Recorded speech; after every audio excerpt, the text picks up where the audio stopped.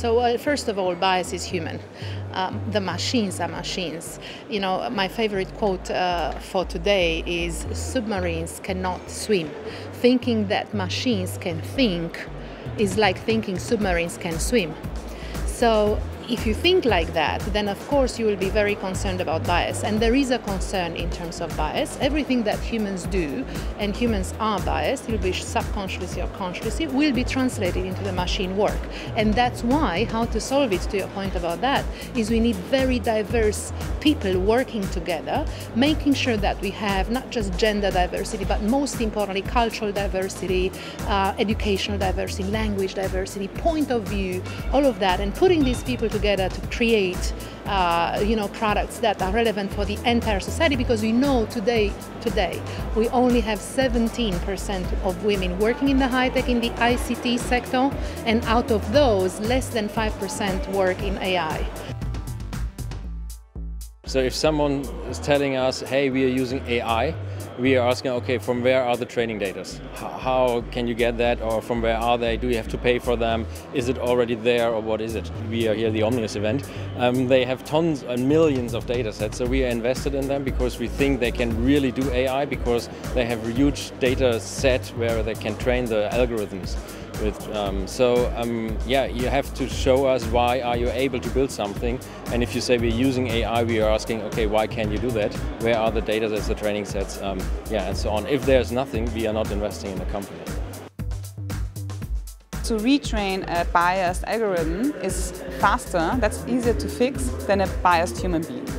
Just as a general statement. The brain of the human being it's super complex and super difficult to get bias out, as we all know. But our product is not taking over the decision until the end. We are a decision-making support tool. So this decision is done by the claim adjuster. So what we do is, because we have access to data and we can offer wonderful visualizations and infographics, we enable the claim adjuster to do a good decision, and sometimes it's necessary to make an exception. Sometimes it's kind of a hybrid approach, and that's also how we think that this industry can get more and more empathetic, because machine and humans can learn from each other.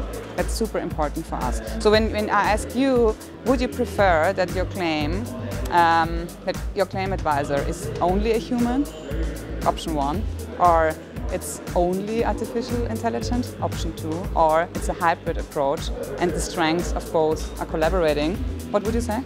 I would choose option 3. See, and that's the same for a lot of people, yes. We want to have as many data as possible in a very objective way offered, but we want people to make the final decision.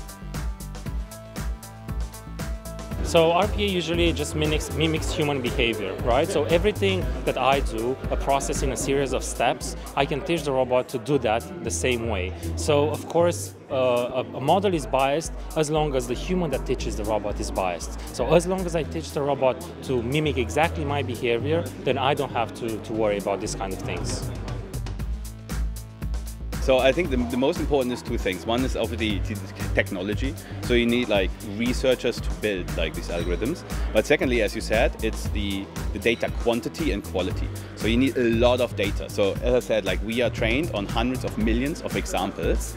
The more data you have, the better the output.